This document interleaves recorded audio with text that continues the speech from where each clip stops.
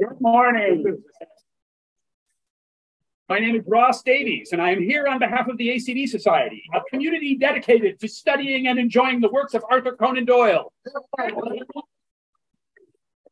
This is our second Doylean Honors ceremony held here in the Mysterious Bookshop, the world's oldest and greatest mystery fiction specialty store. Yes? All hail Otto Pencler. We owe many thanks to Otto for his generous hospitality. Today, we celebrate excellence in the Doylean community in 4 categories: performing and visual arts, fiction and poetry, scholarly writing, and lifetime service. Monica Schmidt will announce the honorees in performing and visual arts. Derek Belanger will follow with fiction and poetry, and I will announce scholarly writing and lifetime service. But we must start with a few logistical matters. First, each Doylean honoree will receive a certificate and a $250 Mysterious Bookshop gift certificate. Second, honorees will not be giving acceptance speeches. But they will, I hope, be willing to chat with you about their work after the event, and perhaps even inscribe copies purchased in the shop today.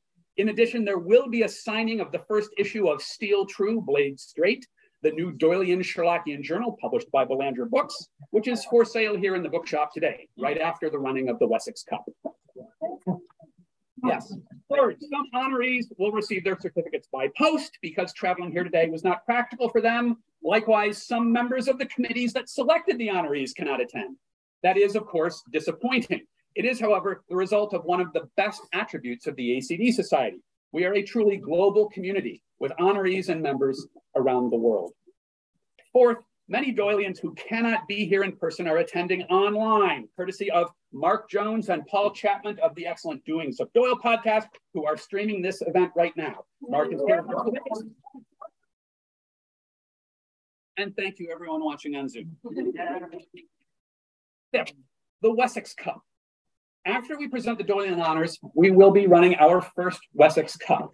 Owners and trainers from the 16 stables with horses in the race are here, and they will be competing on this track. The course is short, as you can see. And in fact, the course is going from here to here. That's the finish line. Which means the competition will not take long. Just about the right attention span for this crowd. I hope you can stay to cheer on. I hope you can stay to cheer on the competitors. And now I am pleased to pass the gavel to Monica Schmidt. Monica, hello. Thank you, Rob. I'm Monica Schmidt, and I'm the chair of the Performing and Visual Honors Committee. I haven't had enough caffeine this morning. All right, yes, more caffeine. All right, this year's committee members include Jeffrey Hatcher, Mike McSwiggan, David Harnois, Curtis Armstrong, Ashley Polisek, Steve Doyle, Amanda Downs Chaplin, Sherry Margolin, and me, because why not?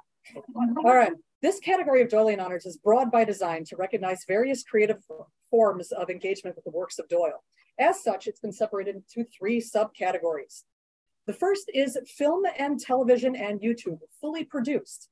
And that encompasses professional and amateur works that have a polished production quality. This year's recipient is Jessie Amaolo for the virtual tour of a study in Sherlock and his creator from the Toronto Reference Library. It is available to stream on YouTube. Fantastic. Jessie is a service specialist and curator of the Toronto Reference Library's Arthur Conan Doyle collection. She received her bachelor's in psychology from Ryerson University and her master's in information from the University of Toronto. She has served at the Reference Library since 2014. Collecting the doily on her behalf is her colleague, Peggy McFarlane.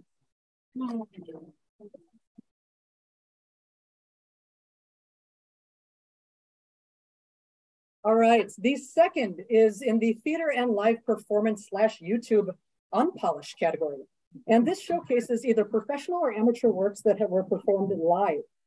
David MacGregor is this year's recipient for Sherlock Holmes and the Adventure of the Ghost in the Machine, which you can see a trailer for on YouTube because it was performed at the Purple Rose Theater in Michigan.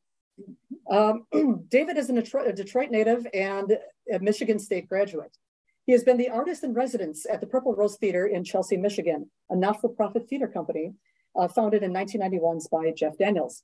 Yes, that's Jeff Daniels. All right, now let's see.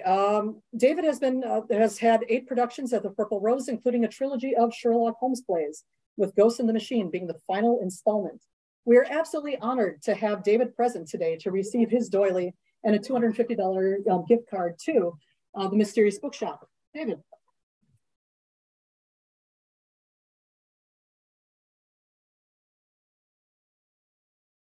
This man is dedicated. He drove 11 hours to be here. All right. I can just mention one thing. If anybody actually wants a hard copy of the play, a representative from my publisher, the esteemed Craig Pospisil, brought hard copies of the plays with him. So they are available. Thank you so much. Well, thank you.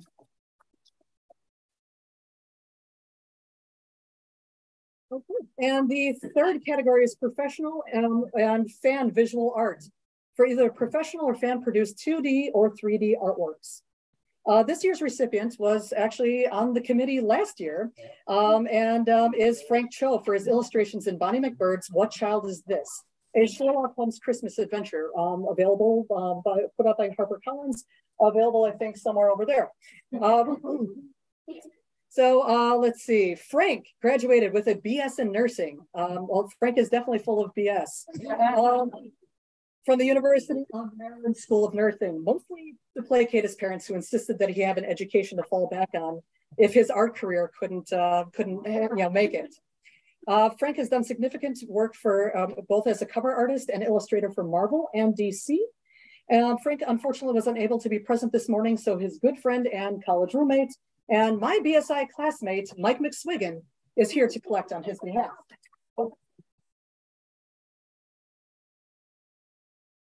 Told him to say something in character form, so I will say, I deserve this. And also, check out the book, look at the back cover. There's something hidden there. I have not had anyone in the BSI tell me they saw it. Take a look. Okay. So this concludes the Performance and Visual Arts Subcommittee Doylean Honors. I've been honored to serve as chair for this committee, and I look forward to next year's submissions. Thank you very much, and I now pass the gavel to Derek Belanger. Thank you.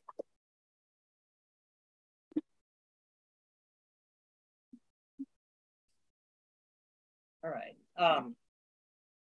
Thank you. So I am the current chair of the Fiction and Poetry Awards Committee. And over the course of 2022, the ACD Fiction and Poetry Committee met regularly to create, to design a scoring rubric for entries, create committee rules, and to discuss the excellent high-quality submissions that we received. I would like to thank my fellow committee members, Steve MX, Masamichi here. Sorry guys, I'm gonna mess up some names. Misamashi Higurushi, Samal Surendranath, and our former committee chair, who was committee chair 2022, Jay Ganguly, for all of their hard work this year. I would also like to thank Ross Davies and the ACD Society for continuing this award, one that honors the work of Sir Arthur beyond his work in Sherlock Holmes, and also highlights a new generation of authors following in his footsteps. This past year, the Fiction Poetry Honors Committee received 13 submissions for consideration. The submissions were scored on both their literary merit as well as their connection to Doyle's life and or work. Jay Ganguly took the scores from the committee members, averaged them out, and although we had some very close scores, these winners were the 3 that rose above the rest. The first winner I am very pleased to announce is David Marcum for his short story, The Unintended Offenses. David, why don't you come on up?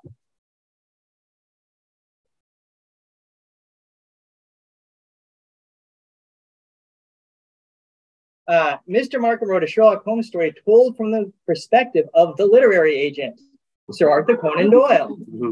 The story tells about the relationship between Doyle, Watson, and Holmes, and gives profound insights into all 3 men.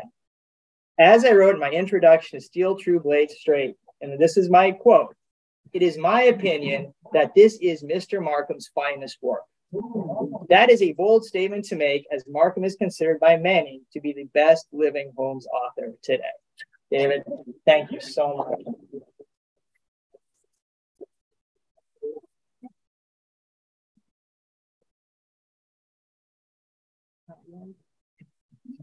Where does your award go?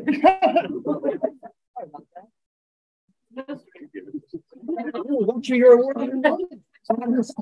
Oh, wait. Is it? Oh, it was stuck. Thank you. My apologies. All right, my friend. Here you go. Sorry about that. Thank you. Thank you. It was an honor.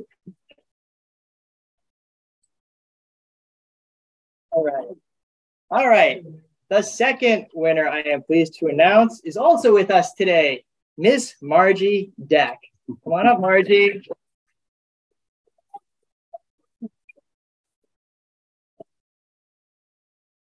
For her fine pastiche, Whitney's Reflection, in which Deck tells a horror story reminiscent of Doyle's The Silver Mirror. And if you don't know Doyle's horror work, highly recommend reading it. It's an awesome story.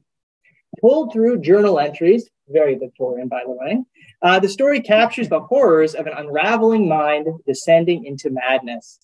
Deck's chilling tale encapsulates the essence of the macabre that made Doyle's Twilight tales stand out in his own literary canon. I am so thrilled to be able to give you this in person. Oh, well, I'm excited to have this. Thank you. Here you go. All right. Thank you so much. Thanks. The third and final winner, and our first for this award, is for a poem. And our recipient, Paul Hiscock, is not here. He is in London, but I understand he might be watching us online. So I hope you are there, Paul. Hello. For his poem, The Ascent, in this poem, Hiscock set up his stanzas in the pattern of a rising staircase, as Sir Arthur's wife, Tui, tells of her difficulty in climbing the stairs for her new home. It also really is about the support she receives from her husband, Sir Arthur. The poem is a loving tribute to married couples and shows the various ways a husband and wife support each other through life. Paul, really, your work was outstanding. And even though you're not here in person, I want you to know you really deserve this award. And congratulations, sir. Thank you very much. And just to wrap up, another thank you to Ross Davies, the ACD Society, and of course to Otto Penzler and the Mysterious Bookshop for hosting these awards. Thank you all. Thank you, Monica. Thank you, Derek. And now to scholarly writing. Scholarly writing is impossible to define, at least in just a few words. Indeed, the definition of scholarship is itself a scholarly subject filled with fierce debate and a wide range of views. The best we can do is invite the Doylean community to nominate works of scholarship and then assemble a thoughtful group of respectable scholars to review the nominees and make the difficult decisions about which nominees deserve Doylean honors. That is what we did. And I would like to salute the fine scholars who contributed their time, expertise, and care this time around: Melissa Aho, Christine Korkus, Jonathan Cranfield, Maria Fleischock, Anastasia Kunchinskaya, David Leal, Sylvia Pambukian, and Simon Stern. Thanks to all. And now our three honorees. Our first honoree is Shrivani Basu for her book, The Mystery of the Parsi Lawyer, Arthur Conan Doyle, George Adalji, and the Case of the Foreigner in the English Village. Ms. Basu is a journalist and author whose previous works include Victoria and Abdul, the extraordinary true story of the Queen's closest confidant, which was made into a major film starring Ali Fazal and Judi Dench, Spy Princess, the life of Nur Inayat Khan for King and Country, Indian Soldiers on the Western Front, and many others. Ms. Basu set up the Nur Inayat Khan Memorial Trust and campaigned for a memorial for this Second World War heroine, which was unveiled by Princess Anne in London in November 2012. In August 2020, she was invited by English Heritage to unveil the blue plaque for Nur Inayat Khan in London. Congratulations, Ms. Basu, who is, I believe, watching us from Delhi right now. Thank you. Yeah, I'll send the chat. Honoree is Richard Fallon for the chapter Lost Worlds, Arthur Conan Doyle and the Modern Romance of Paleontology in his book, Reimagining Dinosaurs in Late Victorian Edwardian Literature. I would love it if he put out a children's version. Would you? Dr. Fallon is the Leverhulme Trust Early Career Fellow at the University of Birmingham, where he teaches in the Department of Literature and studies interactions and overlap between literature and science in the long 19th century, especially the literature of earth sciences, scientific writing for general readers, and turn-of-the-century adventure novels. Right? Among other numerous publications, Doyle's The Lost World, Illustrating the Romance of Science, Transition. And Richard, congratulations to you. He is, I believe, watching us from Birmingham.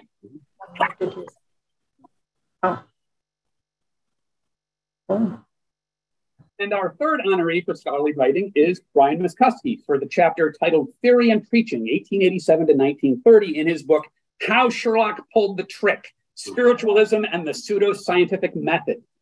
Professor McCuskey is a member of the English department at Utah State University. His teaching focuses on 19th century British literature, film studies, and critical theory. His research interests include science and religion in the Victorian novel, the history of detective fiction, and neo-Victorian adaptation. Do we have anyone here who knows anything about adaptation? Oh, I need to get back on track. His article, Sherlock Holmes and Intelligent Design in the Quarterly Review of Biology, received an honorable mention for the North American Victorian Studies Association's Donald Gray Prize. His current project is a scholarly edition of ACD's A Study in Scarlet, under contract with Broadview Press. Congratulations to Brian, who is in Utah.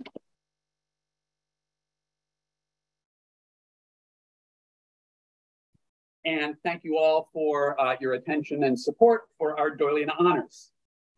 Now we come to the Doylean Honor for Lifetime Service. Outstanding lifetime service is perhaps even more difficult to define than scholarship, but fortunately we have a special advisory board to identify a Doylean worthy of this honor.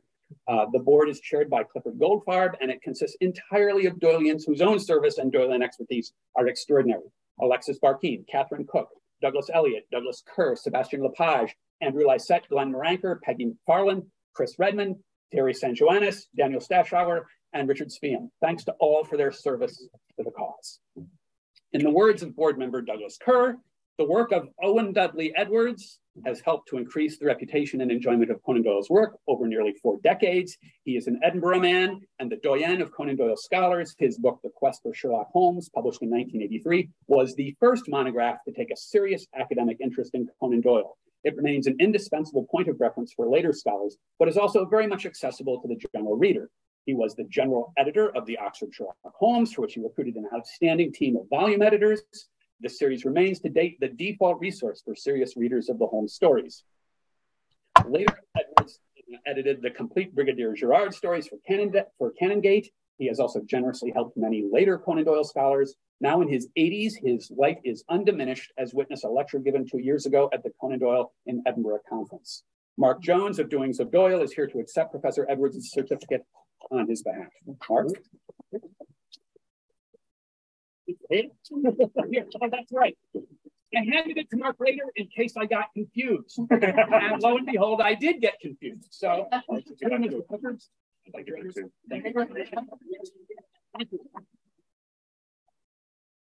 congratulations to all the honorees.